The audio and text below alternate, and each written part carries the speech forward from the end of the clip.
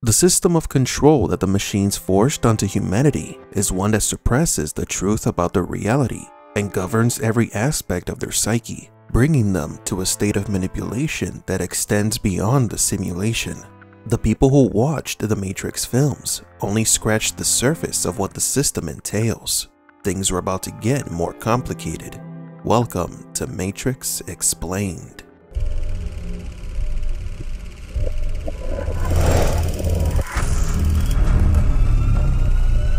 Welcome to the desert of the real. Before we begin today's video, we would like to proudly announce Matrix Explained memberships. Members will unlock badges and emojis for live chat and video premieres, alongside other benefits such as early access to videos and more, with other benefits being added in the near future. This directly helps us to continue to make content for all Matrix fans. So please join us and enjoy today's video. This system of control begins with the fall of mankind. According to the history of the Matrix universe, humans rejected the machines that became self-aware. They were destroying them. This sad state of affairs ignited a war between man and machine, which man ended up on the losing side. The remaining humans were imprisoned inside the Matrix to be turned into fuel for the machines. Combined with a form of fusion, the machines had found all the energy they would ever need. The Matrix is a computer-generated dream world, built to keep us under control in order to change a human being into this. The Matrix is a simulation designed to trick your senses and make you believe that you live inside the real world, when in reality, you are being used as a power source. However, the simulation wasn't flawless. The first versions of the Matrix were failures, resulting in a massive loss of life.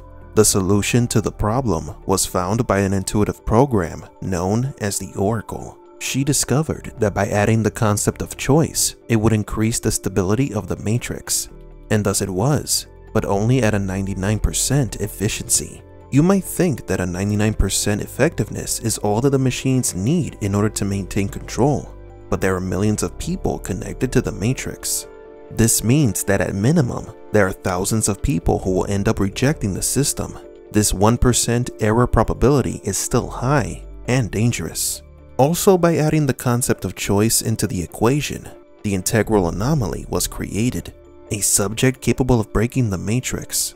So the Oracle and the Architect created a method of control specifically for it. This particular method or system of control was part of the second layer of control for that 1%. It was part of the failsafe to keep those who would eventually wake up and the integral anomaly under control. The Oracle was created to study the human psyche. She knows our history and our collective weaknesses, so she turned the anomaly into a legend, a messiah called the One. The prophecy of the One has often confused viewers, because Neo was never the supposed one or messiah. He was part of the plan. The other part of this second layer of control is that the small percentage of humans who do wake up from the Matrix are lured into a pre-established location, i.e. Zion. The machines know about Zion and how to access it. They were the ones who created it. It's their own little sandcastle. Zion was never the last bastion of humanity. It was also part of the plan. This human city was created for two purposes. First, it was to keep the Red Pills and the real-world-born humans cooped up in one location where they can't escape, and where the machines can destroy them with total efficiency at a moment's notice. Zion has been destroyed 5 times before. The machines were always thorough in not leaving a single trace of the humans that have lived in the real world. That's why every cycle begins as if it was the first. This means that the machines either wipe the place clean or choose a new location for the new colony of humans. The city's second purpose is to manipulate and control the integral anomaly. Just as the people of Zion need a messiah figure to function as intended, the anomaly needs to care for his fellow man in order to return to the source and save them. It is a two-pronged strategy that has worked wonders for the machines. Your 5 predecessors were, by design, based on a similar predication, a contingent affirmation that was meant to create a profound attachment to the rest of your species, facilitating the function of the One. The previous anomalies were programmed to feel love for humanity, guaranteeing their return to the source and the restart of the Matrix and Zion. So the anomaly needs Zion, and Zion needs the anomaly. It's a symbiotic relationship that serves its purpose well. It's a clever ploy that the architect created to keep humanity and the integral anomaly in check. For this control strategy to work, it needed someone to guide the people along the required path, and this role is fulfilled by the Oracle. She created the prophecy and found the perfect vessel to spread the false gospel: Morpheus. Neo was a mathematical eventuality and not a miracle of destiny or some divine being. The spiritual concepts that the Oracle presents serve to further control humanity. Objectively speaking, the Oracle hid behind an aura of spirituality and mysticism, and yet she is neither spiritual or mystical. These themes also serve as part of the control system. Most humans tend to believe that there is a spiritual meaning behind everything, thus unknowingly separate themselves from the truth. So all this being the case, we can clearly see that the Oracle is part of the enemy ranks and has always manipulated mankind. The Merovingian tried to warn Neo and the others of this when he questioned the reason why they were following the orders of the fortune teller. You are here because you were sent here. You were told to come here and then you obeyed. Since I have seen how good you are at following orders, I will tell you what to do next. Run back and give the fortune teller this message. Her time is almost up. The Merovingian once said that the eyes of the Oracle cannot be taken, but only be given willingly by the Oracle herself. It is said they cannot be taken.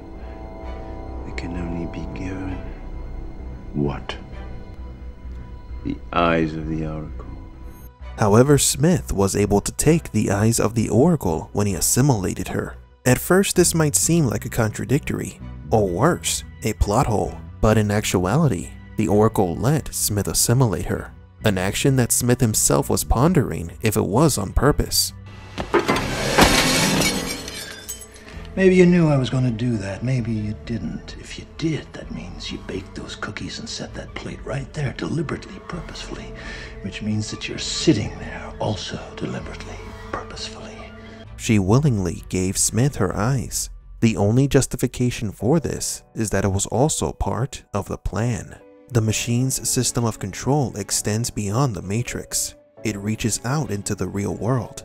The hard truth is that there is no escape for humanity. However, things could change in Matrix 4. What if the prophecy of the One actually came true? We know that the legend about the One was a fabrication, but what if by repeating the cycle so many times, it actually creates a savior? What if the anomaly breaks free from the machine's control?